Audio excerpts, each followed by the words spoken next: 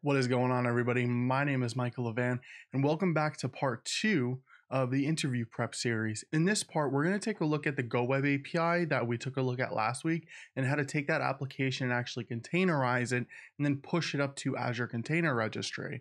So with that, let's go ahead and jump right in. The first thing that we're going to need to do is ensure that once we build a Docker image, we have a place to store it.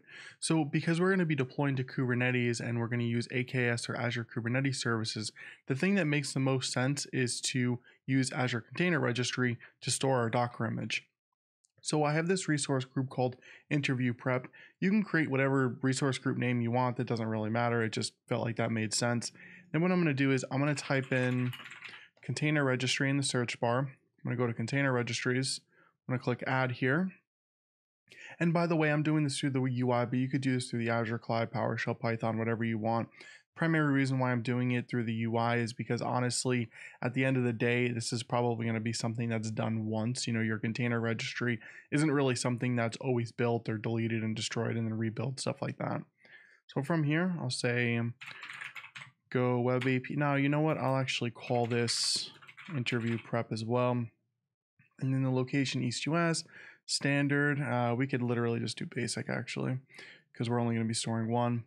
And then from here, we'll do review and create. We'll go ahead and we'll create this. So once this is created, and this is just going to take a few moments here, then we'll have a place to actually store our Docker image once we build it. So let's head over to VS Code and build that Docker image now that we have a place to store it. I have the Docker file open here, and you can find it in the interview prep GitHub repository on my GitHub. So first, we're going to be pulling from the latest Golang Docker image on Docker Hub. Then on line 3, we're going to be creating a new directory, and that directory is going to be build. We're going to ensure that our working directory, aka where all of our applications, or even if it's just one application, will run from.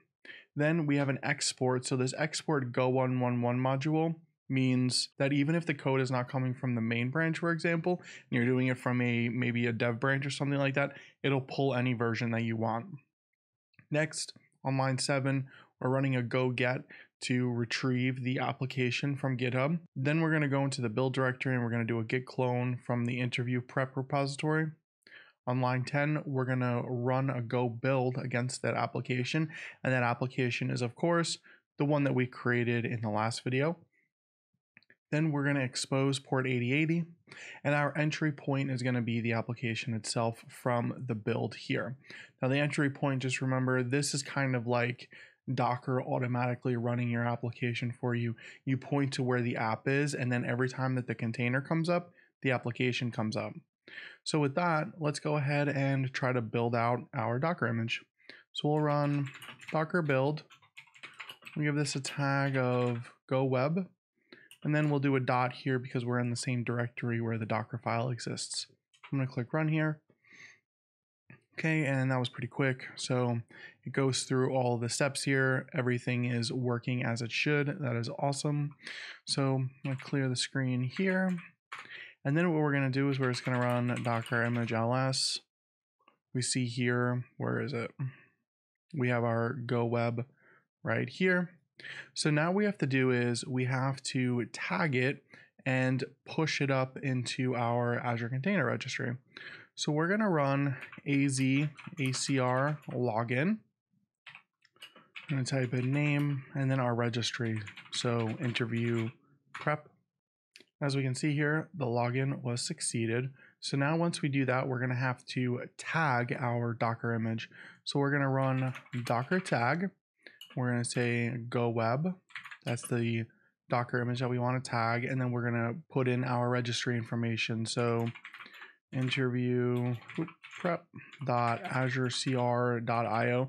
So this .azurecr.io is always going to be the same. And then when you do /, this is like the registry or the location where the image is going to actually reside in the registry itself. So we'll put in, for example, Go and then Go Web API. All right, so we've tagged that. If I run docker image ls, we can see here that we have this tag right here. And then we can run a docker push, and we'll highlight this right here. Okay. And then as we can see, this is going to start to push our Docker image up to ACR.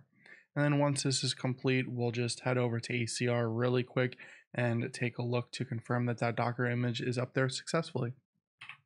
All right, our Docker image is up in ACR successfully. So let's head over to ACR and take a look. I'm here at our container registry. I'm just going to go ahead and refresh this page really quick. And then I'm going to go down to repositories, and here's our Go repository with our Go Web API Docker image. So that's how you can actually build up the Docker image and push it up to ACR. In the next video, we're going to build Kubernetes in AKS or Azure Kubernetes Service. That way we can host our Go Web API inside of Kubernetes. Thanks so much for watching.